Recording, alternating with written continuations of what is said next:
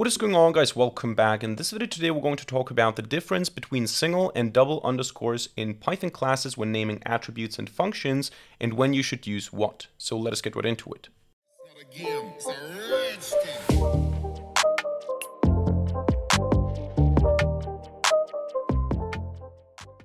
Alright, so we're going to discuss the difference between single and double underscores when it comes to naming stuff in Python classes, and for this I want to get started right away with code examples, so I don't want to talk about this on a theoretical level too much.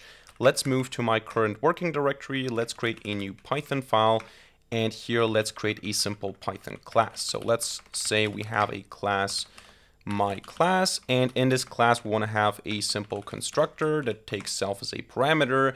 And now let's define three different types of attributes or variables here inside of this constructor. Let's say I have self.public variable equal to 10. I have self.underscore private variable equal to 20. And self.underscore underscore hidden, or you could also call this truly private variable. Actually, I forgot an L up here. So hidden variable is equal to 30. Now, this is not something that is only related to best practices and coding style and your the beauty level of your code. This actually has a functional difference. But before we talk about what's different, let's talk about what doesn't matter. So it doesn't matter how you name these attributes or these variables. All of this inside of the class behaves in the same way. So if I have some method here, print all, it doesn't really matter what I call these things. I can always just say print self.public variable. I can say, well, let me just copy paste this here. I can say print underscore private variable, and I can say print underscore underscore hidden variable. So this doesn't make any difference here. Regardless of the naming, I can go ahead and say MC is equal to my class, and I can say MC.print all.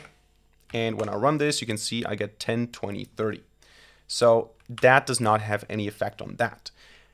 The difference is what happens when I try to access these attributes outside of the class. And this is not only true for variables, this is also true for functions. So if I have some function here, print all is a public function. Let's go with underscore private function, or method actually.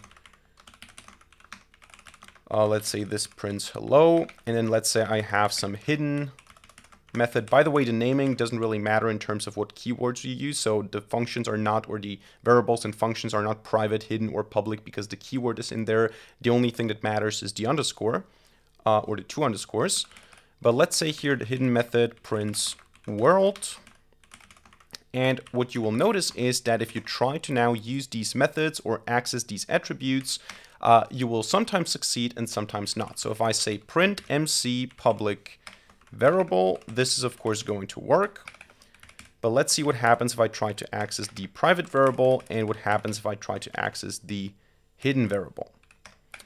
So if I run this code now, you're going to see that I get 10 and 20 still. So I get public and private successfully. But for hidden variable, I get my class object has no attribute hidden variable. Did you mean private variable? So it does not find this hidden variable. And the same thing is also true for the method. So if I say mc.private method, and I call this, and I do the same thing here with the hidden method,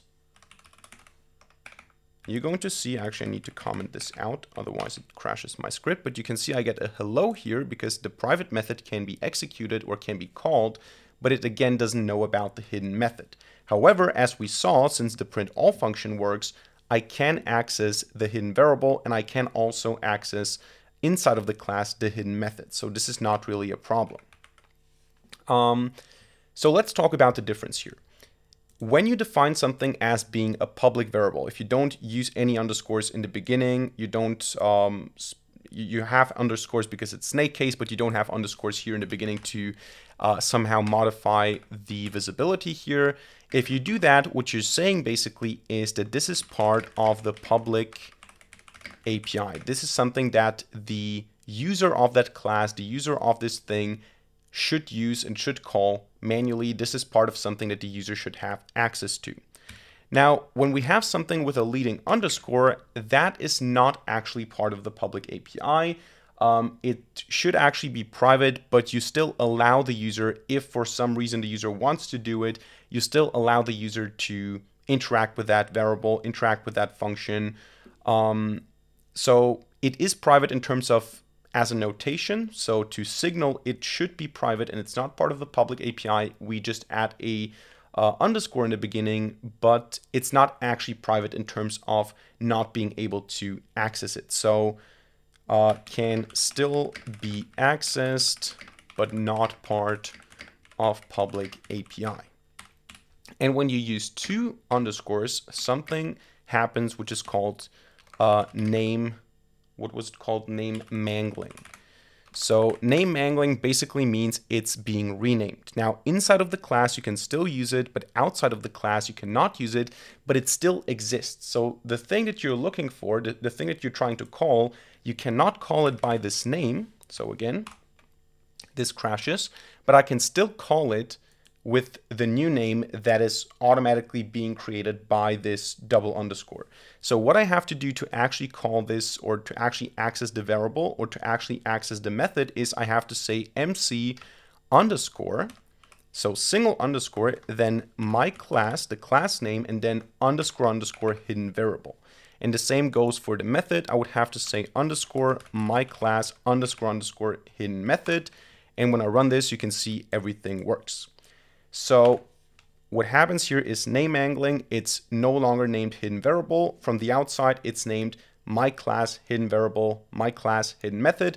Technically speaking, if I really, really want to do it, I can still access the method or the attribute if I want to, but this is done to prevent accidental access or accidental overriding of a function, for example. So this is actually what it means to have a truly private method, but of course you can still access it if you really want to. You just have to use this new name, but you cannot just use it accidentally because you type in underscore underscore hidden method, for example. Now, maybe one small thing for those of you who are wondering about that, sometimes you will find stuff, for example, in scikit-learn.